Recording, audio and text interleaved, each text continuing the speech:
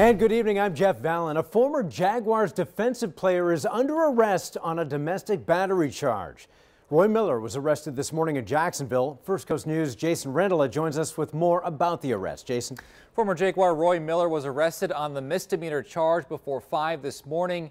He's been released on the terms that he will not have any contact with his wife. Miller made his first appearance before a judge this afternoon. His wife is not pressing charges.